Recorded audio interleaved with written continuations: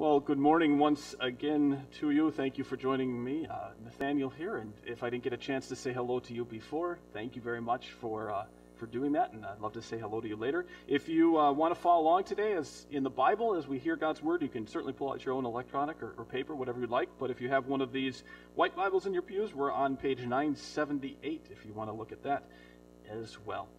Let's take a moment and pray as we ask God to send us His Holy Spirit, and we hear His Word this morning. God, the Heavenly Father, we pray that you would send us the Holy Spirit this morning so that we might hear your word with true and right hearts and so believe it. We pray this in Jesus' name. Amen. Now, last week we took a look at the unbelievable strength that faith has. It's a truth, it's a reality that to face the challenges of our daily life, we need some strength. A lot of us, we need strength in a lot of areas of life. And the reality also is that we can't do life on our own strength. It's when we give up our own strength, when we become weak and we take on the strength of Jesus Christ that He gave up as He became weak, that we will finally become strong.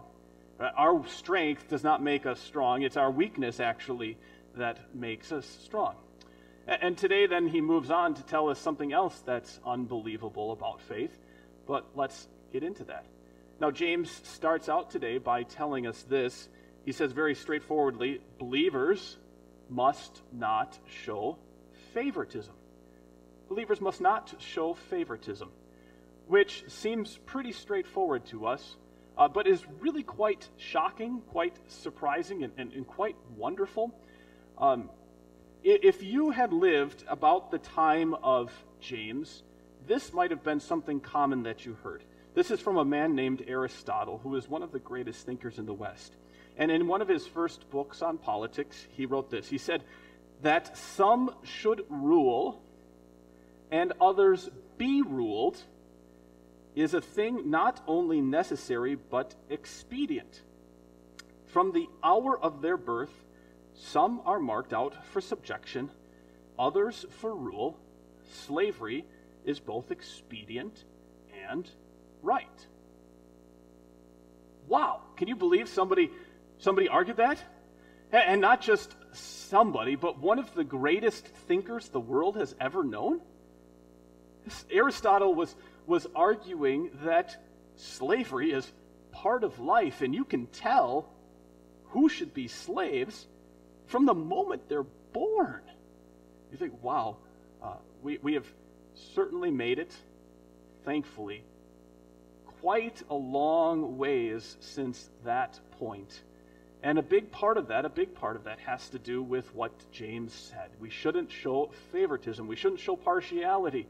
Now, that's not to say that Christians have always gotten it right or have done really well when it comes to fairness. Have you heard of the concept of nepotism? You know of the idea of nepotism? Nepotism was practiced by a number of popes during the early medieval times. And nepotism consisted in the popes and also a lot of other leaders at that time, most of whom said that they were Christians, placing their nephews into positions of religious power. They would place their own nephews into positions of spiritual leadership and influence. They would take a nephew and put them over a city, make them a governor over a city or a state. They would take a nephew. One took a 14 and a 16-year-old nephew and made them cardinals. Cardinals in the Roman Catholic Church, some of the most important people, a 14 and a 16-year-old, not because they had skills or abilities for the job, but simply because they were relatives.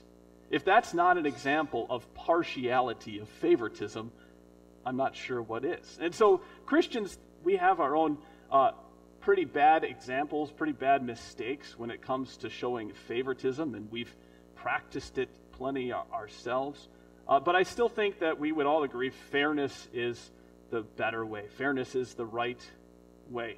That doesn't mean that fairness is easy, or that fairness even always puts us in a good place. I have a couple of pictures here, and I want you to tell me which one is best, okay? Which one of these is best? The first is Vincent van Gogh's Starry Night, And the second one is Picasso's Guernica. I always struggle pronouncing that one.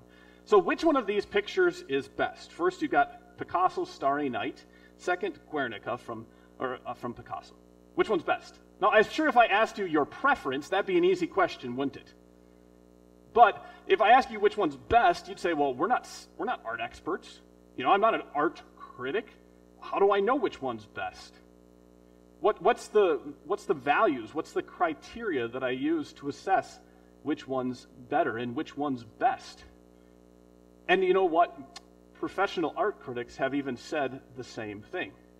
They've said, sure, we live in a world that says equality, fairness is most important. But that doesn't fix everything. An art critic back in 2011 said this. He said that there was no way to establish any art criteria.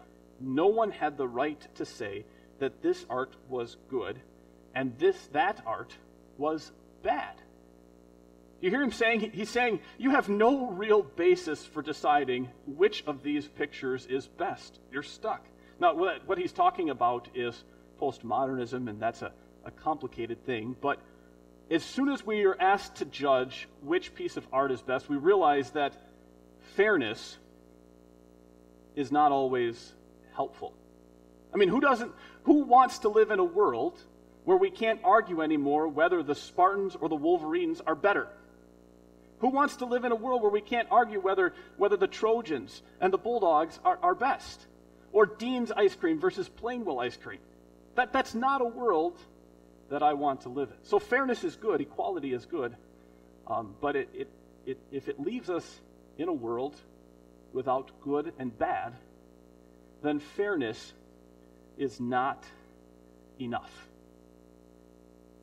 And what James wants to tell you this morning is that there is something better than fairness. There is something better for us to live by than fairness. And all the kids right now, they should be perking up and thinking to themselves, wait a second, there's something better than fairness? So you're telling me that when mom and dad and my sibling and I, we go to grandma's and grandma makes 12 cookies, there's a way for me to get more than my fair share? I can get more than 3? And I'm saying yes. And James says yes. There's something better in life than fairness. And let's see what that is. So James, he starts out and he says this, verse 5, he puts it this way. Has not God chosen those who are poor in the eyes of the world to be rich in faith? Now, I realize that saying God has chosen the poor is not the same as saying God rejects the rich, God hates the rich, God wants to get rid of the rich. No, God has chosen the poor, and yet it still says that, doesn't it? Now, this is a hard thing. All of us have grown up in a world, in a life that says, treat everybody equally. Everybody is fair. Everybody is on the same ground. If you've got a rich person and a poor person in front of you, you treat them the same. Then God says, I've chosen the poor. And then look at history. The history of Christianity tells us that God consistently chooses the people of lower socioeconomic status. In the last 50 years, go look up, where has Christianity grown the most? It's grown in Latin America, in Asia, and in Africa. That's where Christianity has grown. And what about in your own life? I can tell you that from firsthand experience, in my life, I don't have as many gospel conversations with people who have nice houses on Gun Lake and Gull Lake as I do with people who have just lost their job, lost their home, and lost their car, and they're calling church and they're saying, hey, can you help me out? Those are the people that I talk about the gospel with more. Now, I realize some of you live on Gun Lake, right? You live on Gull Lake. We're friends. I'm your pastor. I love you. And I'm in the exact same boat as you. I've really never been hungry for more than, say, 36 hours gone without food. You know, I've been homeless for maybe a couple weeks at a crack, but I've always had somebody's couch that I could sleep on. I'm in the same place. And then I read here that it says that God has chosen the poor. And I realize for God, the gospel is not theoretical. It's not just a nice idea. You know, a poor person, they see that they're wrecked, that they're broken, they're a disaster. That poor person knows that beyond a house and a car and other good things in life, that they also have a lot of other things that they don't have. They don't have maybe the reputation that they'd like to have. They don't have a good name. They don't have integrity or goodness, or maybe even they don't have the kind of identity that they'd like to have. Right? They're a wreck. They're a disaster. And then God says, but you are more important to me. You're valued higher than you could ever imagine, poor person, because of Jesus. You have value, you have worth that you don't have to accomplish, you don't have to work for. The gospel is not theoretical at all for that poor person. And this is so important for God. God says that in verse 9 of this lesson today, that if you and I show favoritism, that we're breaking the law. He puts us right next to murderers and adulterers. And you think, wait a second, you're telling me that if I pick my best friends when we play baseball to be on my team, that I'm like as bad as a murderer? I mean, that doesn't seem fair, is it? And what God just says over and over is, love your neighbor as yourself. God never says to you, I'm going to put you on equal ground. God never says to you and to me, I'll give you a good shot to make it. God says, I'm going to put you on the winning team. God says to you, I'll take a loser and I'm going to make you a winner. I'll take the worst of the worst and I'm going to make you the best, and you don't have to do a thing for it. There was a man named Matt Chandler who told a really kind of funny story that made this point. He was in college and playing intramural flag football, rec team leagues, right? And he and his friends were terrible football players, but they were great soccer players. And so they just outran everybody. That's how they kept winning. They won game after game in their rec league of this flag football until they got to the game where they had to play the rec league staff. And they thought, well, this game should be easy. They got decimated, blown out. The rec league staff, they only had one athlete. His name was Mitch Abels. But Mitch Abels was this phenomenal athlete. He said at one point in the game, Matt did, he said that Mitch somehow threw himself a 30-yard pass for completion. You know, two men in the zone, two men right on him, and somehow he got a 30-yard pass completed to himself. To this day, he doesn't remember a single other player on that rec league team. But Mitch Abels, he lifted the whole team up to victory. And that's what God does for you and for me. He doesn't say, oh, I'll give you a fair shot. You know, you can play on the team. He says, look, I'm going to take a whole bunch of losers and I'll put you on the team and I'm going to make you all winners. You can win with Jesus more than you've ever imagined. I'll give you success and victory. I will open up the doors of heaven. I will give you righteousness and a good name. I will give you everything that counts in life. You can have it all with Jesus. That's what God is saying to us. And he says, now, if I've made you a winner, go and make other people win too. Go and show them mercy. And so what we can say out of today is that, sure, right, fair is fine, but mercy is so much more in life. What's better than fairness? You can hear it in verse 13, where God makes the point. He drives it home. He says, judgment without mercy will be shown to anyone who has not been merciful. Mercy triumphs over judgment. What's he saying? Fair is fine. Fair is a good way to play life. But there's something better. Mercy. Mercy is so much more. And you and I, we need to take this to heart today, don't we? Some of you are baby Christians. You're just trying out the gospel. And thank you. Thank you for the encouragement that you give to us. Thank you for being a symbol of hope, for being the example that we see today to say mercy is more. You're a trophy.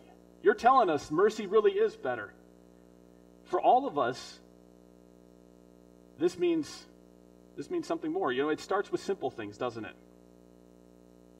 It means that when we come to church, we talk to people who we aren't friends with and maybe don't even want to be friendly to. We take the time to say, good morning, friend. I'm happy to see you. I'm going to go talk to these other people despite the fact that we maybe don't always get along, and I'm going to do it without judging them or criticizing them. I'm going to show them mercy. Now, this is a hard thing.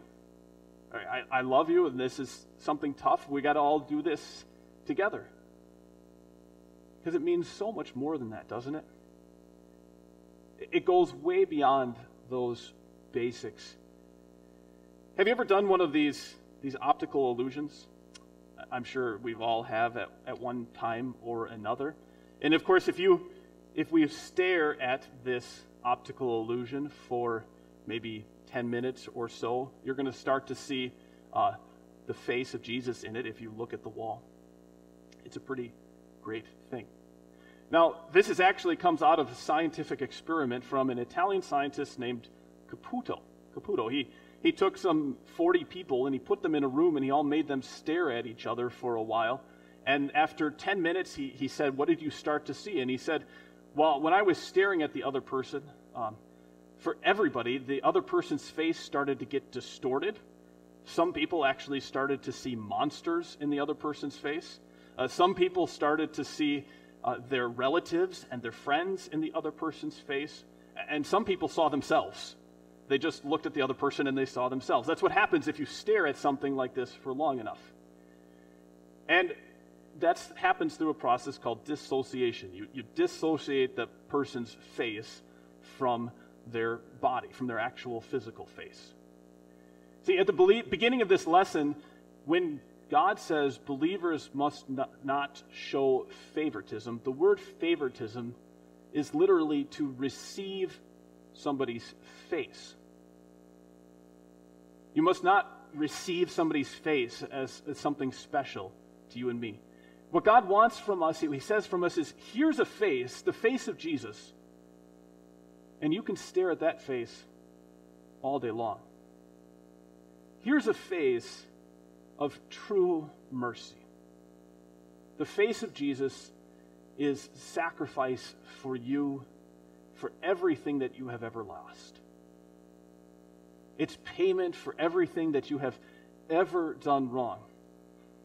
And when you stare at that face, you can get so filled up with it, right? It'll seep into your eyes, into your body, that when you look at anybody else, you'll no longer really see them.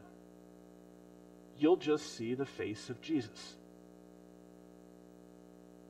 The face of Jesus is the only face that's going to tell you that you are so loved and not make you pity or despise other people.